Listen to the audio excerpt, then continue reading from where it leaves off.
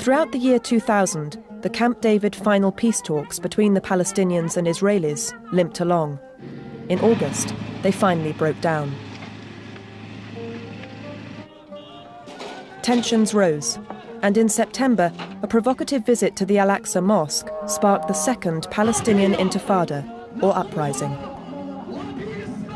Gaza's always been hemmed in, surrounded by Israel. Under the iron grip of the Israeli Defense Force, it's become a virtual prison. No one is allowed in or out without their permission.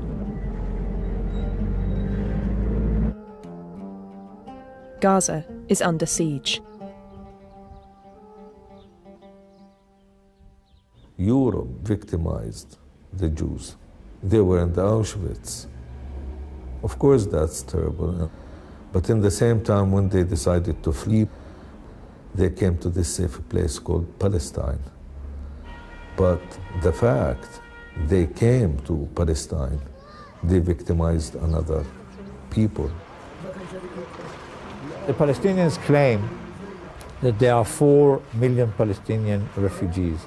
If Israel were to absorb only a part of it, this would obviously bring the end of a political entity called Israel. And therefore, this amounts to committing suicide. Two sticking points in the peace negotiations were the refugees' right of return and the control of Jerusalem. These led to protests and clashes. Almost daily, children go to throw stones at the checkpoints. Many get shot. At Al-Auda Hospital, near the main border checkpoint, 15 boys have been admitted with gunshot wounds today.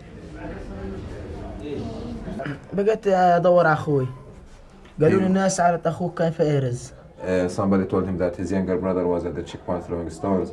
His younger brother ran away from him, and as he was hiding, he received a bullet.